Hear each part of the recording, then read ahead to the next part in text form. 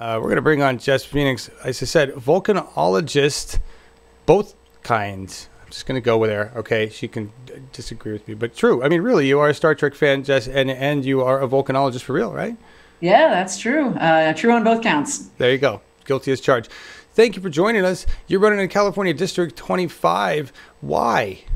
I'm running because we're really lacking facts and evidence in our policymaking, and it turns out authenticity in our candidates and elected officials. So I really want to make sure that not only do we bring progressive values to our government, but we bring different perspectives, and we make sure that we are honoring evidence-based policies and working every day to bring truth into government. That's awesome. That's awesome. But I hate to tell you that it's not just CD25. The evidence and science-based value, it's everywhere. It's everywhere. Yep. We have so much work to do. So is there a core issue for you? I'm going to go environment, but am I right? It's sort of all connected. And it's hard to pick one thing, but I think if you had to underpin everything, it kind of ties into education, all the main points for me. Because when you give people access to information and knowledge, that's when you help them awaken to their own power and their own potential. So if we have people educated, and that means good, solid public school educations need to be accessible to everyone, and then we're supporting education that's going to take us through the 21st century and the problems that we have. So we're working on education for green tech and for cybersecurity and for dealing with the automation rise that we're seeing. And then we educate people on climate change. These things are how we're going to deal with these big picture problems that we're facing. Absolutely. I'm so glad you said education, because really that is the biggest problem. Is we have a lot of information out there, but we don't have a lot of people knowing which is fact and what's not, and what's really going on. I mean, the fact that I hear people say flat earthers are real, and then other people are like, no, they're not. Like, yeah, I think they are, and that's frightening in today's world, isn't it? Yes, it's really disturbing. And the amount of people who are good, intelligent, rational people who don't know how to separate fact from fiction it's growing, especially with the 24-hour news cycle and news media that is increasingly controlled by the right wing, like we see with Sinclair. That's a massive problem, because that's how a lot of people consume their news, and they just take it as gospel, when in reality, it definitely should be subject to much more scrutiny than it is. Absolutely. I'm so glad you brought up Sinclair, because and what you're talking, I mean, that's why we started as Bernie 2016 TV is there's a narrative being pushed that all their networks push to local consumers, and it's often misleading or false. You and I both know the climate change debate would not have been here had we just taken scientists' word for it like 40 years ago. Right. Well, yeah, and if you didn't have the same sort of folks that are highlighted in the book Merchants of Doubt, the people who made the tobacco industry what it is and right. Defended it at all costs, and the cost being people's lives, we're seeing those same methods and tactics and some of the same players involved in pushing fossil fuels and that is an agenda.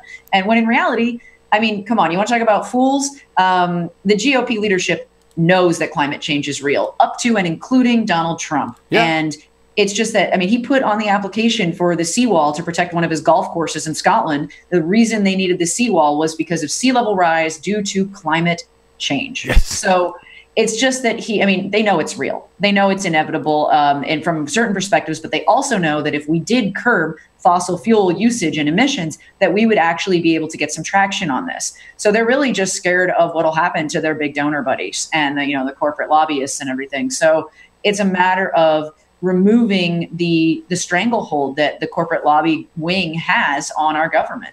Absolutely, and I want to touch on that in a second, but I brought up this picture. Steve Knight is the guy, right, we need to get rid of here. He's kind of the fool, yes. Right? Yes. And he actually, to use his own words, Steve called California's preparations for climate change, quote unquote, foolish.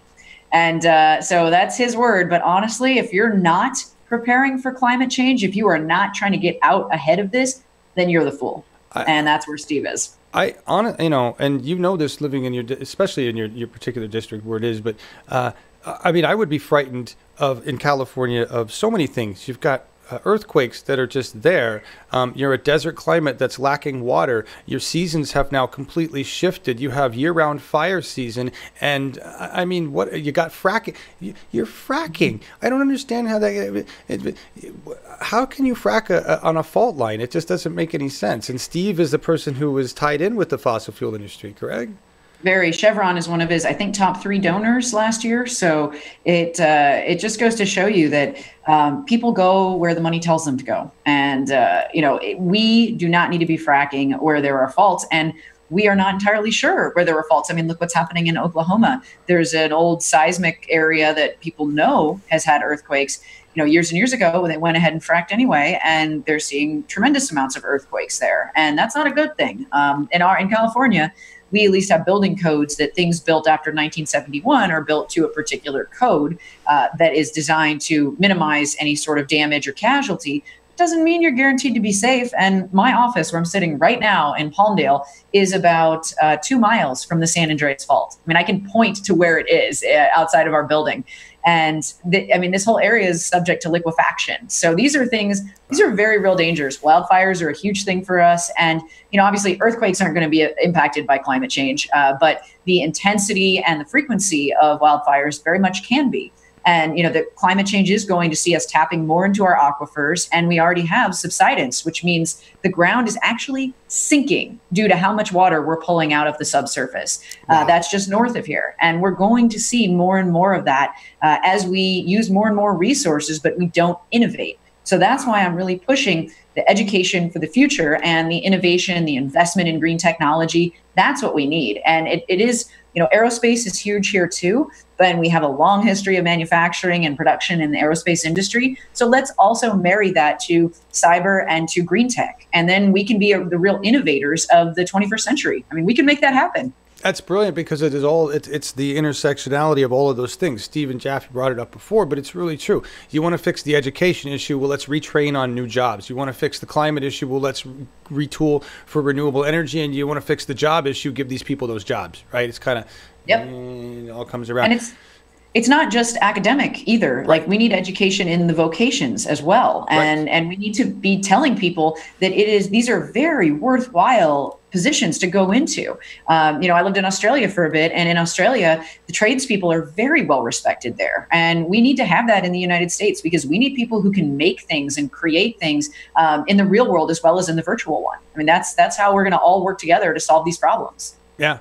Yeah, that's absolutely true. And honestly, for me, it's so exciting to have people in science running, especially women in science, because we got too many men in government and we got too many men that just don't, even though they may understand it's true, they don't care about science. They don't care about these things. And we need people that are fascinated and care about this stuff in office, Yes. Yeah, and that's the thing is I tell everybody this, is that, we are all born as scientists. When we are little kids, we are going out, we are putting things in our mouths, we are crawling around, we're touching things, we're grabbing the dog or whatever it is. And those sort of, you ask a question in your mind, like, is this going to taste good? Can I crawl up these stairs or whatever it is? And it's that hypothesis testing and the curiosity about the world around us and how we move through it. That's what we need to protect and preserve and encourage. And that's why education is so important, because if we retain that curiosity throughout our whole lives, we're going to have a much better off society, because we have a society of inquisitive adults who are open to new information. And that's how we solve problems. Yes. Critical thinking skills. We're lacking that. Very much. So true. You're awesome. Tell everybody where you're going to be. I know you're out on the road all the time. Where are you going to be next? Where can they find you? Oh my goodness. Okay, so there's a lot of places. The easiest thing for people to do is to visit my website, because we have an events page. I do a lot of events in the community. So Sweet. A lot of events at restaurants or at little private house parties, and then things at bookstores and libraries. So if you go to jess2018.com/events, that's the events page. And we update it every week. So it should be up to date with all of the latest and greatest. And my schedule is pretty packed this week, so I actually don't know where my next event is, but go to the events page on the website, because then you can figure out where to catch up with me in person. And people can always check out the website or Twitter or Facebook to get me online. Awesome. Thank you so much, Jess Phoenix, for joining us. Is that, and just before we go, is that a picture of your husband in the bottom there? I think that is.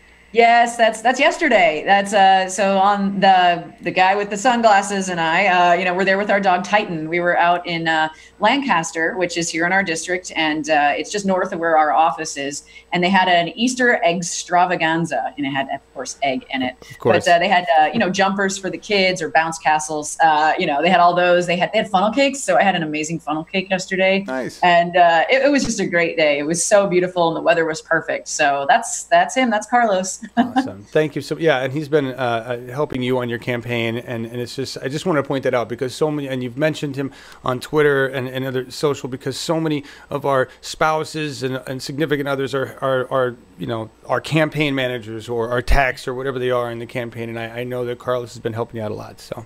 Yeah, I mean, he's fantastic. I could not do this without his support. And I mean, anybody who tells you that it's all about the candidate, they're completely wrong. It's about the staff that you have, the friends that you have, the family that you have. Those are the people who pick you up and carry you when you're like, oh my gosh, this is so difficult, or look at all these trolls, or, wow, the hours are really long. They're the people who help distribute the burden a little bit more evenly. And that's why grassroots movements are they're so fun, and they're the future, is because it's got to be spread amongst everybody. And that's how you get people engaged and excited. That's such a great point. The more people you talk to, the more hands you touch, the more trust you've got, and the more they're willing to work with you. Yeah. And your job is to represent people, not faceless corporations. And, that's the big thing. So that's why I love going out and talking to people. And little Titan, he got so many little kids yesterday who were just like, oh my God, I want to pet your dog. So, hey, you know what? It's people and animals can get in on the action. There you go. So awesome. Jess Phoenix, thank you so much for running in Congressional District 25 in California. I appreciate it, John. Thanks for having me yet again. It's awesome to be here. Awesome. Thank you so much.